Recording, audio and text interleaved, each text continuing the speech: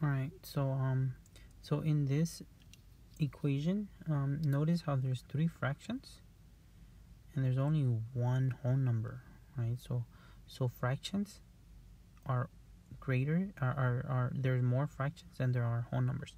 So in this what I'm gonna show you, we're gonna make all of them a fraction, and then we're gonna make all of them the same denominator. So you see how this 3 has nothing underneath? We're gonna put a 1. All right, so then now we have to think about this thing called the LCD, the lowest common denominator. The lowest common denominator is a number, right? We don't know what it is yet, that all of these go into. So 5, let's say it could be 10, right? Because 5 goes into 10 twice. 3, however, does not go into 10. So it cannot be 10. So let's try 15. 5 goes into 10, 3 goes into 10, and 1 goes into 10. We already said that. So, yep, the answer, our LCD is 15. Alright. So now that we figured out that our LCD is 15, now we're going to convert all of them into the lowest common denominator. And we're going to do it in this manner. Alright, so I'm using red. So right here, how do I get 15 in the 5? Well, we have to multiply by 3, right? What you do to the bottom, I have to do to the top. And then here, how do I get 15 here? Well, I have to multiply by 15.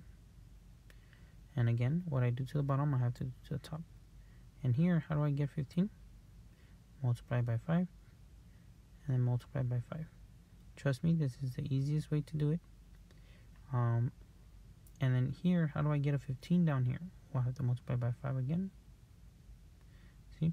So what this is going to do, this is going to change everything to lowest common denominator of 15. So let's start with this one. What's negative 2 times 3? That's negative 6. Let me do it in black. So that is negative 6 over 3 times 5 is 15.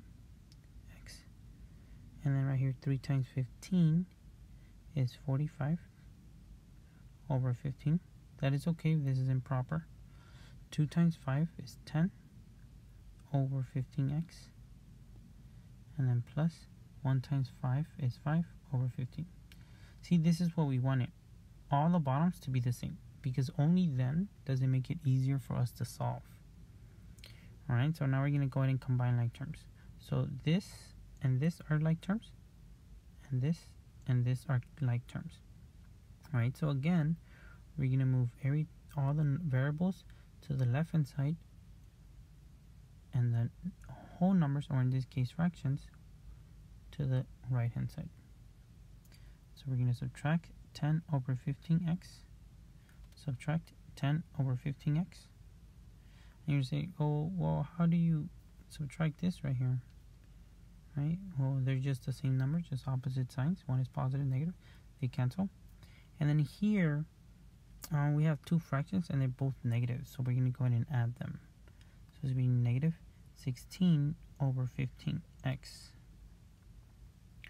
Right? Plus 45 over 15 equals 5 over 15. So now I can subtract 45 over 15. Subtract 45 over 15. Right? So if we start at 5 and then we take away 45, we're going to jump way too much, right? It's going to be negative 40.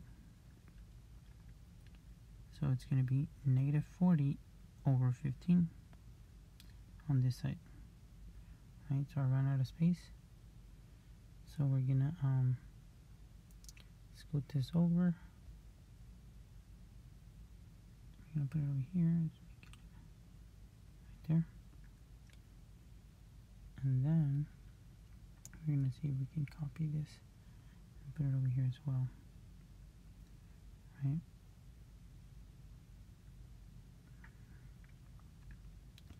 There you go. And then this equals, right? Because that's what we have. Sorry for all the messiness. So now that they're all 15s, the reason why I wanted all 15s is because now they can go away. We can actually erase them, right? Now we only have 16. X equals 40. And then we go ahead and divide both sides by 16. Divide this by negative 16. And then you get x equals, and negative divided by negative is positive. So you're going to get positive, let's see how many times is 16 going to 40.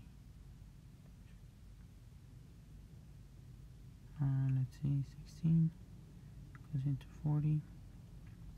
Let's say probably 3 times. 6 times 3. Damn, I run out of space. Erase this over here.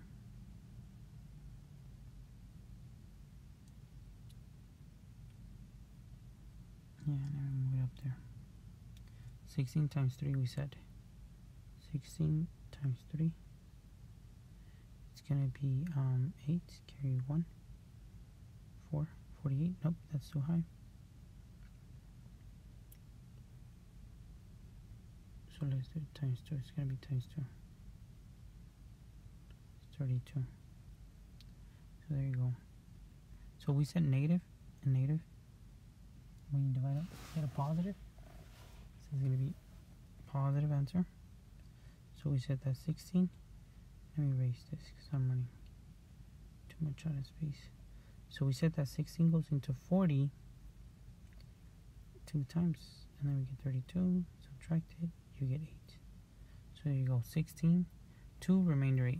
But you can also say 2, and then 8/16, which is the same thing as 2 and 1/2, because 8 happens to be exactly half of 16.